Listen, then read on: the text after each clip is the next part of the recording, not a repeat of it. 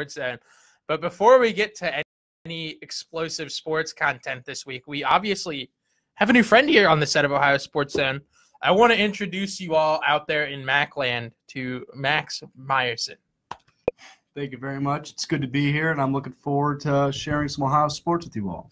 So, a little bit about you. You came from BG. You're formerly a Falcon. Yes, this is true. How'd you end up here?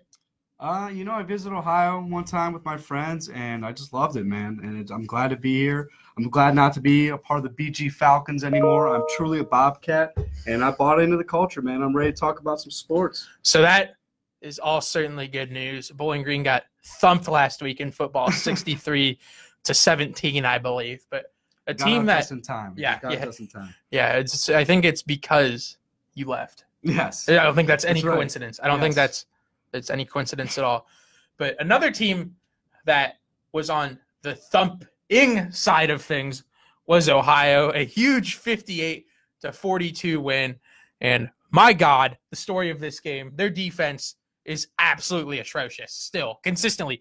Week after week after week, we are talking about how this defense is exposed, particularly the secondary. This is a defense, Max, that allowed 451 yards, 410 of those yards through the air.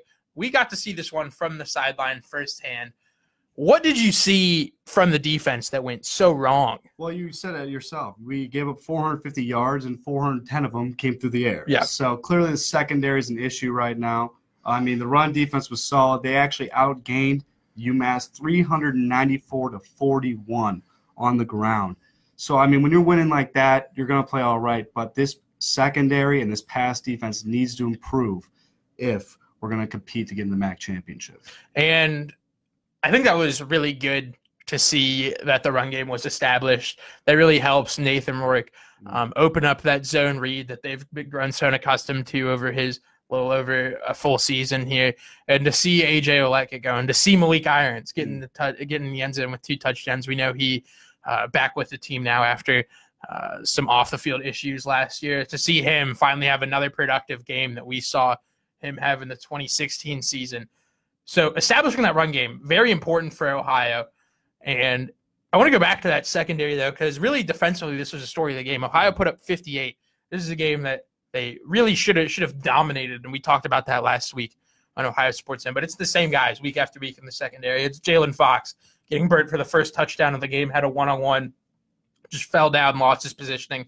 It's guys you wouldn't expect, safeties in particular, guys like Kylan Nelson and Javon Hagan, who are studs on this team. They do make good plays, but consistently the ball is getting behind them. Consistently they're getting burnt for big plays over the middle, just missed assignments. Guys like Jamal Hudson as well. It's just week after week. And Ohio, they're not, like you just mentioned, they're going to have a hard time winning the MAC.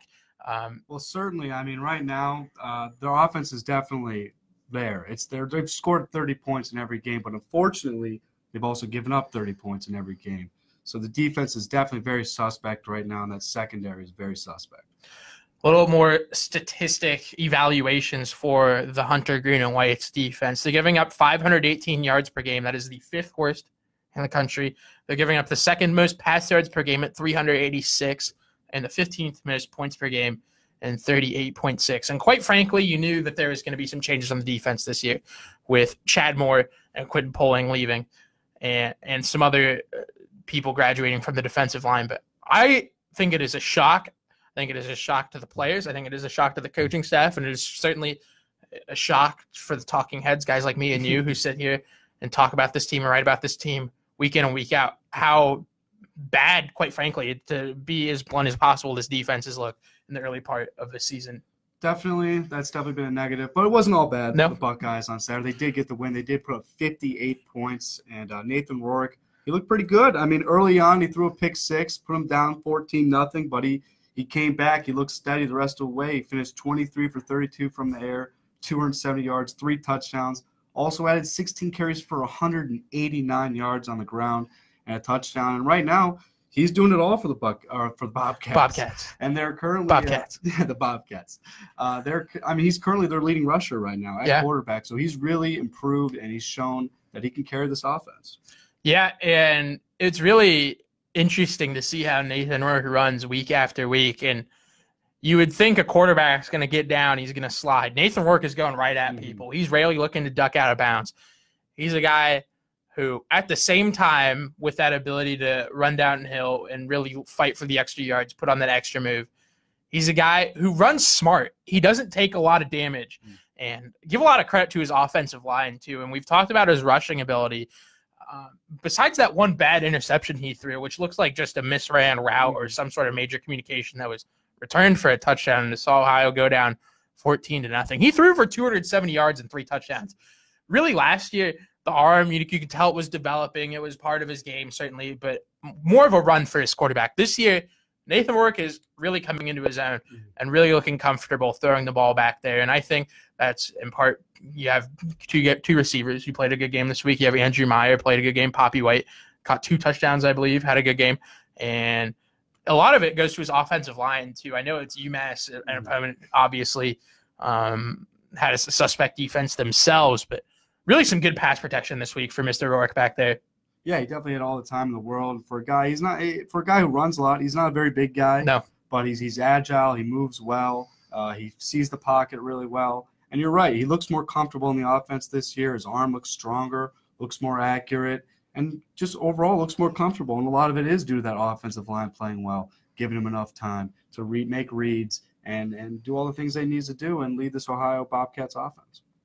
And as we move forward, one more thing I want to bring up before we move off of UMass and move into the Kent State preview is what Mark Whipple said after the game. We usually stick to what happens between the boundaries and what happens on the ice, on the playing surface in this. But this is just so mind-numbingly stupid from Mark Whipple that we just have to bring it up. I'm going to read you the exact quote. I'm going to say that again. I'm going to read you this quote. This isn't me who said this, okay? This is Mark Whipple being asked about the second half. He said, quote, "Our guys played hard. They have a good team," talking about Ohio. "I thought it was the MAC getting their revenge on us, officiating-wise. The worst I've ever been a part of. I've been in the SEC. I've been in the NFL. I've never seen anything so bad. 6 holds against none until the end. At least when I got a 15-yarder, the guy finally threw a flag. I thought our guys fought hard at the end there. We couldn't make enough plays. We had a chance there down 16 at the end, and they rape us." And he picks up the flag, so our guys fought. They have a good team, and they were home. I thought our guys were certainly ready to play because we went up 14-0. We just have to get ready for next week. We didn't make enough plays to beat a team like that. To say that as sexual assault is just plastering the news, and it is certainly a problem here on campus, and I don't expect Mark Whipple to know that, and I don't think he should have to know. And that's no excuse. The news story. It's certainly not. You can't bring up something like that with what's going on right now with our government, what's happening on campus. Obviously, Yeah. It's just a bad thing that we can't be throwing around words like that. No, and for you to be a leader of a college football team, a big-time college football team, and to go out there and say that, I get you're frustrated. I get you're pissed about the refs. I was pissed about the refs on Sunday. I think they cost the Browns the game. But that's not the point. For you to go up there and be so willfully stupid and be in charge of a college football program is just – it's embarrassing, not only to UMass and their athletic department, but really to college football as a whole sometimes. So Mark Whipple, rightfully so, given a 1-game suspension. Could make an argument that it should be more, certainly. Yeah, certainly. I mean, just the way he threw it out there. I mean, he just continued on like he didn't say anything. And that's the kind of behavior that it's not acceptable anymore. And we can't have that, especially as a man who's a leader of men, leader of, how many students, how many employees talking like that. That's a guy who's in front of the media. What's he saying behind the scenes, Yeah. So that's the kind of thing that we got to avoid with leaders in this country. Yeah, it was certainly embarrassing, to say the least. Moving on to bigger and better things. Ohio on the road this week against Kent State. Last time they went up to Kent State, it was a grinded-out football game, a defensive war. Quentin Poling made a huge tackle. I believe Ohio won that game 10-6. I know it was a one-possession game. Quentin Poling made a huge stop on the Ohio goal line to prevent Kent State from going up and winning that one. But Kent State, one of the few defenses who statistically has been worse than Ohio so far this year to the quarter point of the season. Do you see another shootout on the horizon? Well, we're certainly not going to see another 10-6 game. These offenses are better, and clearly the defenses are worse. So I do not expect it to be another grinded-out game. I do expect another shootout, and hopefully one that also goes the way for the Bobcats. Yeah, and I think there's really two main players that if Ohio stops, they should have their way with the Golden Flashes. One of them is Justin Rankin. He's the running back. Having a pretty good season, 373 yards, 5.3 yards per carry, 3 touchdowns through the first 4 games. And don't forget that Kent State has played some really good teams. They've played Illinois, who not that good, but a Power 5 team. Went on the road to Penn State and on the road to Ole Miss. So you talk about murderer's row for a MAC team. Being able to rack up those stats in situations where you're going to find yourselves down, particularly at Penn State and at Ole Miss. They ended up losing the Ole Miss game 38-17, but we're down for a majority of the second half. So to rack up 373 yards and 3 touchdowns may not sound that impressive, but considering the type of game situations they're in, it is a pretty good start for Mr. Rankin. Absolutely. And as we were talking about earlier, the run defense was pretty good against UMass, only giving up 41 yards. So holding him in check could definitely be a major key to the game for the Bobcats. And Ohio has to start making tackles. I was rewatching the game. And just in the first quarter, I had a tally going of 7 missed tackles. I mean, it's really just responsible football. It's not hard to wrap your guy up, and it's rare that we see these things from a Frank Solich team. You know, this undisciplined, these missing assignments on defense. It's really, I'm not sure why, and I don't like kind of back to my earlier point. I don't know if anyone knows why the defense is playing. Yeah, it seems kind of almost to be like a lack in concentration. I mean, there's some plays that we saw in the end zone where the ball was floated in the air. Yeah. And every time it was coming down UMass's way, our secondary, they just can't locate the ball. They're having trouble keeping up with receivers. It's just a lack of concentration right now. And now that we're entering MAC conference play, it's time to start picking it up and start focusing on defense. Definitely. And Woody Barrett, Kent State quarterback, guy is pretty average Mid-American Conference quarterback. Certainly someone that Ohio should have their way with, but as we've seen in the past, Ohio has made pretty much every quarterback they've played look like a star. A bit of statistics on Barrett, completion percentage just under 60%, 228 yards per game, 5 touchdowns, 5 interceptions, also has 161 yards rushing. So guy who, if given the opportunity, will leave the pocket and use his legs. But we'll get back to football at the end. I want to have you talk a little bit about what's going on with the volleyball team this week. Well, volleyball, they won on Sunday to improve to 8-9, 3-1 in the MAC conference. They swept Akron in 3 sets, 25-21, 25-14, 25-22. Notable performances, Lizzie Stevens at a team-high 10 kills on 30 attempts for a 367 hitting percentage. Led Bobcats. Also included 3 aces. And Vera Giocommazzi registered a match-high 26 assists. And so it was a great weekend there for the women's volleyball team, and they're looking forward to traveling on the road to take on Miami Redhawks. Miami. Got to win those games. Always fun to beat those kids in Oxford. Moving on to another sport that is near and oh so dear to my heart is field hockey, who is 4-5, 2-0 in the MAC, one of 2 remaining undefeated teams in the Mid-American Conference, along with Miami, who is 3-0 in the conference. They did take a loss on the chin last week after Lee Warren got the first goal of the game for Ohio in the first 5 minutes of the second half. Drexel would go back and score 4 unanswered goals to make it a 5-1 game. Puck Thewison had a goal and an assist for Drexel this past week. She was the top performer for the Bulldogs. Field hockey will be on the road at Ball State this Friday. So tomorrow, if you're looking for something to do, head on out to Muncie and watch some field hockey. Ball State is 1-10. Their 1 win did come in the Mid-American Conference. They have the worst scoring differential in the MAC on average. They're losing by about 3.53 goals per game. They give up a lot of opportunities, but they do have a more than competent goaltender in Grace Chavez, who leads the Mid-American Conference in saves per game with 7.70. And on Sunday, they will go to that school up north, play at Ohio State, who is number 25 in the National Field Hockey Coaches Poll. how big of a win would that be for the field hockey team to go up there and take it to Brutus, the Gals? Another note for field hockey, and something that would really change the season is if they would get Kendall Ballard back. Kendall Ballard, no doubt the most valuable player on the Ohio field hockey team over the last couple of years, has still yet to play this season.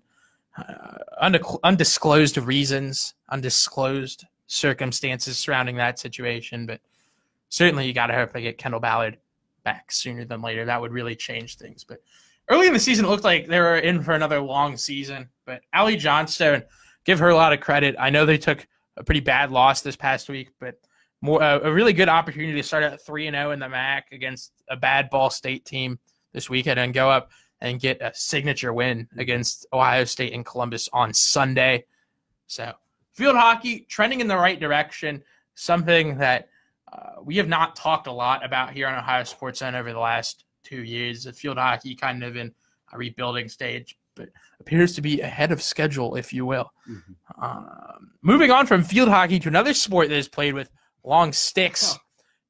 Golf had some news this week. I understand someone had a pretty impressive round. Oh, very impressive. Zach Crawford, unbelievable. Won the Firestone Country Club Invitational, shooting a 3-day total of 206, 10 under on the North Course at Firestone. I've played the North Course of Firestone. If you shoot under 70 3 days in a row there, that is incredibly impressive. What'd you shoot? I shot an 81. Did you really? I couldn't quite break. You shot an 81? I couldn't quite get into the 70s. I thought I played well. But apparently I'm nothing compared to Zach Crawford, because that's really unbelievable. 81. We got ourselves a golfer here. But Zach Crawford, 206, 10 under in the 3-day tournament, won the whole dang thing. The team finished tied for third with a total score of 859, 5 under, tied with Eastern Michigan. So Zach Crawford leading this team, it's nice to see that the club sport's going to be able to compete with some of the best and have an elite player like Zach Crawford on their team as they look forward to going to West Virginia next weekend to play at the Pete Dye Golf Club during the Health Plan Mountaineer Invitational. So that's going to be look forward to seeing what Zach can do there. Yeah, and I've talked to a couple of golfers on the OU men's golf team and, collegiate golf team, not the club team, and they're really impressed by Zach Crawford. I mean, like you said, that is not an easy course to play, and to go up there and to dominate and consistently dunk all over this course is very impressive. I mean, I talked to a guy this morning. I'm not going to say his name just because, he had some pretty lofty expectations for Zach. But I asked him, would you be surprised if this kid can turn his playing professional golf into a career? He said, no, I wouldn't be. I wouldn't be surprised if he ended up on the tour. Granted, a lot of things have to break the right way for that. But, if you have the talent, like Kevin Garnett, anything is possible. My God. Yeah, certainly. And, shooting a 10 under in 3 days, Firestone South, as we all know, is the course that Tiger Woods has won 8 times on. And I know many people who are members of Firestone Country Club who say the North Course is actually harder than the South Course. So to do that is incredibly impressive. We're definitely looking forward to see what he's going to do in the future. From one club sport to another, the hockey team, after a successful weekend against John Carroll, absolutely destroying them by a final score of 11-4 on Saturday night and 10-0 last Friday, welcomes in West Virginia Friday night for the first game of a home-and-home. A lot of Bobcats with very dominant weekends last weekend, as you might imagine. Captain Cody Black had 2 goals, 6 assists for 8 points to lead the team just in 2 games. Absolutely ridiculous. Austin Heekins returned to the team after a year off. Looked very good on the penalty kill. Also notched 3 goals and 4 assists. No big deal. Tyler Harkins threw in a hat trick in game 1 of last weekend's doubleheader. He had 3 goals and 4 assists as well. Matt Rudin had a hat trick in the second game, the Saturday night game. Something interesting about Ossian Seabird Arena for the people who haven't been there this year is that there is a new protective netting that surrounds the whole ice surface. So when people score a hat trick, there's simply no hats that come down. I get it. It's a safety thing, but, I would like to see some hats on the ice if there's 3 goals being scored. You know what I'm saying? I totally get it. You know what I'm saying? All right. Jake Houston added 2 goals and 5 assists. He was a 7-point man over the last weekend. He was a +9 in the plus-minus statistic as well. Absolutely ridiculous. And Ohio welcoming in certainly some better competition this weekend in West Virginia. They are 2-0-1. Their leading scorer is J.P. Sawyer, who has 4 goals and 2 assists, good for 6 points in 3 games. So Ohio welcomes in the Mountaineers, their first test of the season.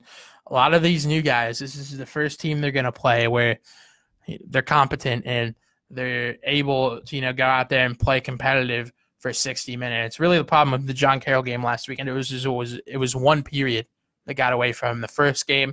It was the first period where Ohio dropped 7 on him. Second game, it was a second period where Ohio dropped 8 on the Blue Streaks. But this weekend, going to have to be much more prepared, play a full 60 minutes of hockey against West Virginia. I want to get out of here with some more football and then tell you who to bet your house on this weekend moving forward. My new and improved Mid-American Conference power rankings. Number 1, Northern Illinois, coming off of a 3-overtime win on the road at Eastern Michigan. Eastern Michigan is a lot better than I thought they were. They're not like the Bears. They are not who I thought they were. Number 2, Buffalo, coming off a tough 42-13 loss against Army at home. Buffalo was.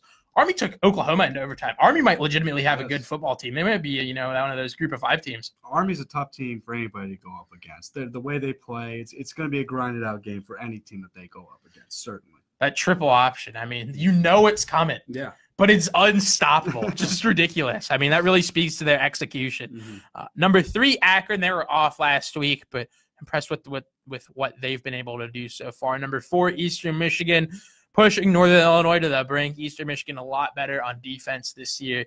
Number 5, Toledo, got beat down on the road against Fresno State last week. They're 2-2, but they have 2 pretty quality losses to Fresno State and Miami. I have Ohio at 6, and quite frankly, I don't think I'm going to put them any higher unless they get a quality win. They start winning some games consecutively in the MAC or show up on defense. Number 7, Western Michigan, I think they're coming. I have them right behind Ohio. John Wasinick, another good performance at the quarterback position for Tim Lester and the Broncos. A very good run game there as well. Very underrated. Number 8, Ball State. Number 9, Miami. 10, Kent State, who Ohio will be playing this weekend. 11, Bowling Green. And number 12, Central Michigan, John Bonamego's team. Really, after a good season last year, which saw them make a bowl appearance, really disappointing. Their only win so far is 17-5 barn burner over the Maine Black Bears. Now, are you familiar with Bet Your House, sir? Oh, isn't everybody familiar with Bet Your House? I think it's the most popular segment in all sports talk. Yeah, it is, but some people, believe it or not, are still out there and unfamiliar, which shame on them for not being familiar with Bet Your House. If you're new to the program, Bet Your House is a segment in which I encourage viewers to legally go out and bet their house on a Mid-American Conference football game. Last 2 weeks, we have missed. 2 weeks ago, I had Eastern Michigan Eastern Michigan plus 13.5 on the road. They blew that one. And then last week, I had Kent State plus 7.5 on the road. Ultimately getting blown out by Ball State. Riley Moore had a huge passing game in that one, 400-plus yards. I'm going to pick another team on the road, but this time it's a favorite. I'm going to go with Northern Illinois -3 at Ball State. Yes, I'm betting against Ball State again. Northern Illinois, I like the direction this program is going. Marcus Childers, MAC Freshman of the Year last year, a guy who has been in the discussion for MAC Offensive Player of the Week awards so far. Sutton Smith, a guy you're going to see getting drafted in the first half of the draft from Northern Illinois, a guy who I could see going in the first round if he really plays well for the remainder of this year. I think they get it done with ease on the road in Muncie, and I think that's in large part due to their defense. Give me Northern Illinois -3.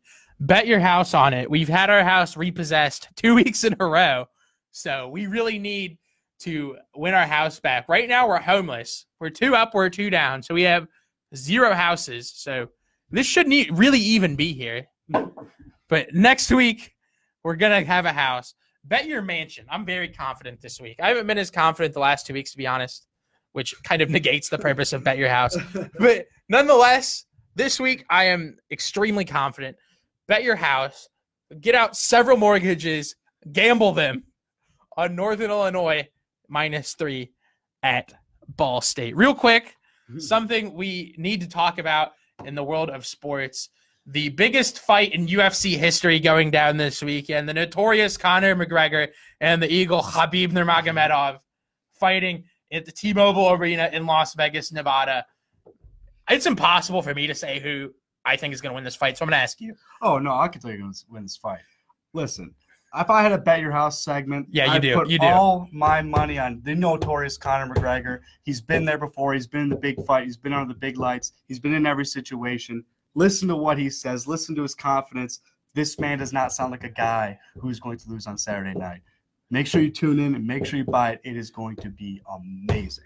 But can he wrestle? We're going to find out. He certainly held his ground in the Mendez fight. He's wrestling his knuckle out of his orbital bone. That may be very true. The best takedown is that clean left hand. That's all the time we have here on Ohio Sports Zone this week. We want to thank you for joining us.